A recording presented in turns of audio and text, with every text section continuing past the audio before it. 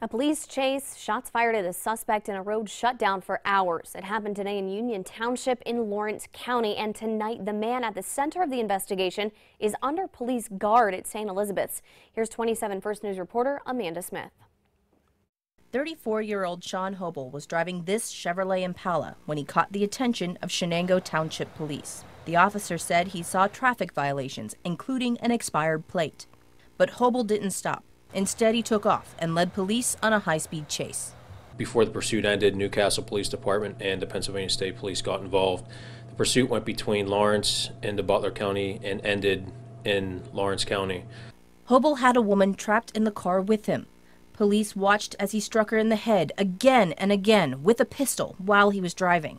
When he finally stopped, a Newcastle police officer saw Hobel with the gun at the woman's head, and he was threatening to pull the trigger. Officers confronted the individual while in a vehicle. At least one shot was fired, striking the actor. The officer shot Hobel several times in the arms, chest, and abdomen. Hobel was taken to the hospital, and for police, the investigation was about to begin. The interstate was closed for several hours while police went over every inch of the scene. Hobel has been arrested before for harassment, theft, and robbery.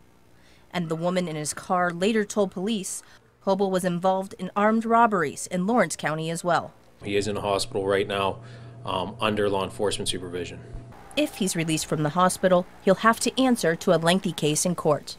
In Lawrence County, Amanda Smith, WKBN 27 First News.